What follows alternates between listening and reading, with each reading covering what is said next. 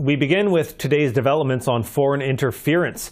The NDP leader was set to read an unredacted version of the report alleging MPs wittingly involved with foreign state actors.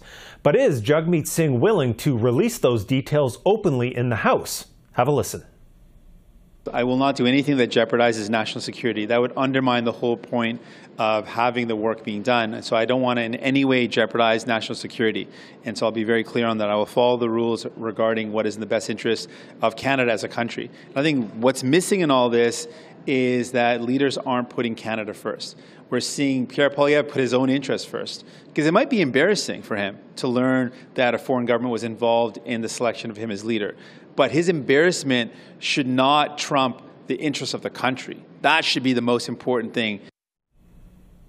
We're also hearing today from the chair of the committee responsible for that report. David McGuinty says it's unfortunate to see so much focus on what he calls the small elements of that report. And he says national security is not a game. The stakes are huge. Our democracy is on the line. Our rule of law is on the line. Transnational repression is on the line. Our diaspora communities are on the line and being victimized. All of this is called out. It's a major clarion call for action. All right, so for more on foreign interference, let's welcome Stephanie Carvin, Associate Professor at the Norman Paterson School of International Affairs at Carleton University. Stephanie, good to see you again. I want to start with what was this extended exchange with the committee chair, David McGuinty, and reporters today about the NSICOP report. What stood out for you? So I think the thing that stood out was that he did not dispute the interpretation of the report by Elizabeth May, and he described the comments, or at least what he had read of the comments, as helpful. Right. And so I think that that's important. It does give us some insight that, some of the most serious allegations in the report about, witting cooperation between members of parliament and the agencies of foreign governments is perhaps not as dire as we've perhaps been led to believe, and that he expressed support that there was a lot of interest in this report and looked forward to Parliament taking a role in perhaps correcting some of the issues. That I think is probably the most significant thing. The only other thing that I thought was perhaps a bit strange was that he said this wasn't never meant to be a public communications tool, when it is absolutely a public communications tool. I don't know what else you would call it. He had a press conference. There's a report that everyone can read in either official language. It is absolutely fundamentally a public communications tool, and I hope the MPs on the committee would be treating it as such. Right, and he was spending a lot of time trying to put this report into context of the overall foreign interference issue. There's been a lot of talk about whether focusing on the names of certain MPs or parliamentarians is really helping with that debate. Do you think we're losing the overall plot of what needs to happen next? I do think the allegations are serious. So even if we lost the plot for a little bit, it's understandable why that happened. I mean, when I first read that, the first thing I was thinking was, oh my goodness, who are these people and what are they doing? So these were pretty serious allegations, right?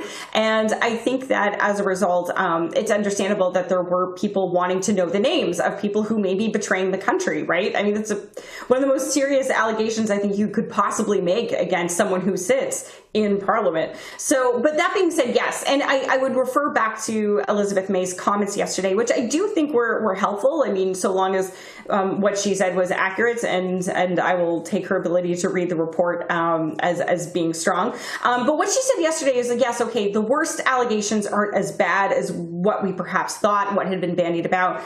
But she also said that we have a real problem here, and there's other problems in areas. She mentioned the nominee process, right? The nominations processes that can be targeted. The idea that money may be being cycled into our elections, and that's a real problem that we need to address. In fact, it would be a violation of the Canadian Elections Act.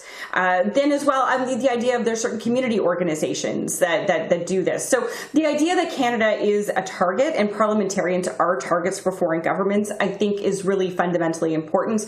And this is where Parliament absolutely should be focusing its attention. Just because, okay, good news, there's not traitors in the midst, but at the end of the day, there is clearly some other serious problems which are still compromising our democracy right now. So given what we've heard this week then from political parties on what to do next, I want to, I guess, ask you about how confident you are in action being taken, because we have this push now for the public inquiry to look at these allegations. Elizabeth May telling us yesterday, look, I think politicians, political leaders, parliamentarians need to be doing this, not pushing it off onto the inquiry. So how do you see that playing out? That's a really important point, and I think I agree with Elizabeth May.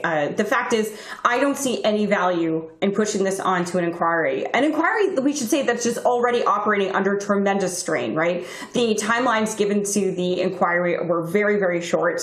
They have a limited staff, they have limited resources, and it's not clear to me they're getting any extra resources to deal with this entirely new burden of work. It also just seems that, you know, by kicking it to the inquiry, that they're just simply having the inquiry redo the work that NSICOP has already done.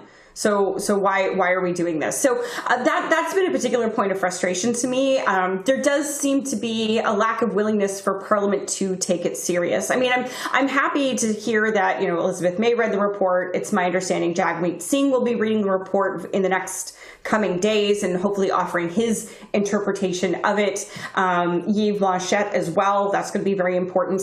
But Conservative leader Pierre Poilievre is saying he has no interest in reading a secret report that he can't talk about. I don't really know why he thinks that, but it's not here to do any kind of partisan speculation. But there's a lot of areas where I think we could see Parliament do more, including particularly around the nominations processes. Elizabeth May mentioned that yesterday, but that's also been a constant theme in the reports, not just the NSICOP report that we got last week, but also in the other reports that, like the actual Interference Commission itself highlighted nominations as a particular point of weaknesses, but we don't see any willingness from parties to really change the way that business is done in this very gray and murky area. Okay, I want to finish with you on this because of the field you're in, international affairs. You know, how do you think, I guess we could use the word adversaries, but officials from other governments such as China and India, as they're watching this debate unfold in Canada, seeing these reports, seeing some evidence put on the public record about this, what do you think they're thinking right now? That's a really interesting question. I mean, to be honest, I haven't seen that much report. You know, given the serious allegations that are in this report, I haven't seen a lot of reporting in the foreign press about some of the things that have been said. So that's kind of interesting. I think I'm not so much worried about Canada's adversaries because they're going to continue doing what they do. I suppose I'm more concerned about our allies, right? Canada is a member of the Five Eyes Alliance. We share intelligence, and we import more intelligence than we actually give out to our allies as well. And we need to be seen as running a tight ship in order to be a trusted member of that alliance. And if we're not doing that, this will be a problem. So some of these reports highlight problems that, you know, we just so far have not been willing to solve. Like there's discussion about, you know, how we use intelligence in court proceedings is a huge weakness that needs to be addressed. We call this the intelligence to evidence problem. Probably not enough time to go into that, but that's something that needs to be legislatively fixed. The fact that party leaders seem to be reluctant to protect their own parties from this kind of influence must be being seen as bizarre. I think they'll be very happy that Canada is taking some steps in passing a Foreign Interference Act, and certainly our adversaries will be looking for ways to get around that particular act. But to me, it's just as important to be seen in the eyes of our allies as being responsible partners in our intelligence relationships as it is with our adversaries, showing a willingness to resolve the problems that we have as well. All right, Stephanie Carvin, always appreciate your analysis. Thank you so much.